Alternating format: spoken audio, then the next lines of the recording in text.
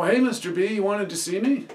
Yeah, Chet, hey, I was looking at your grades again, and I noticed you're getting mostly Fs. And Chet, you know your grades are low because you're not turning anything in. You're missing so many assignments. Yeah, it's weird. You know, I go to turn them in, and then they're gone. Well, they're gone because you don't know where they are. It's not like there's a ghost who's come to steal your assignments.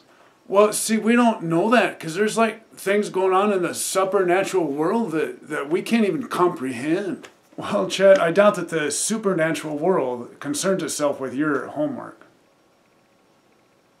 Well, Chet, Chaz is on his way, and he's not missing any assignments. And I asked him in here so he can kind of show us how he organizes his materials, or at least how he keeps track of things so that maybe he could follow up with you at home.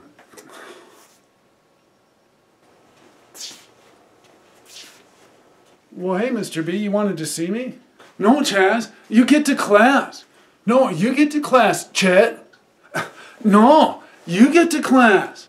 No, you get to class, Chet. No, you get to class, Chaz. No, you get to class, Chet. Hold up, you guys. I want you both to stay. Well, Chaz, I see in Infinite Campus that you've turned in all of your work. Will you show us how you keep track of it all? Well, yeah, see, that's what my Becker book is for.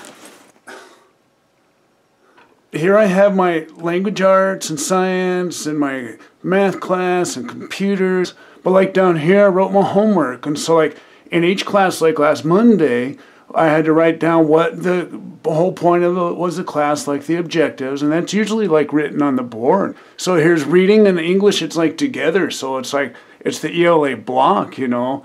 And so like here's the science, and we were talking about heat transfer and the properties of insulators and the lab design. And then down here I put my homework. And so like I like to get my reading plus done like early in the week. So I like schedule that for like Monday, and then I do one on Tuesday, and I do on Wednesday.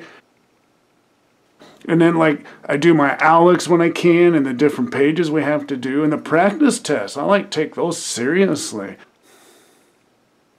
And like it's just there so that I can keep track of it, because like if it's in my planner, then I know to turn it in, because then I do it, but then I put it in my binder and I clip it into the tabs so that the homework doesn't fall out for each class. Like I always know where it is.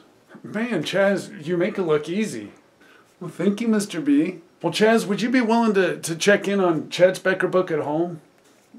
Yeah, sure. All right, well, thanks, you guys. I got to send you back to class, but thanks for checking in with me today. Yeah, Chaz, you get to class. No, you get to class, Chet. Oh, you get to class. No, get to class, Chet. Friend or foe, it all depend on how you manage your talents. So what you gonna do? Step up or step down from the challenge?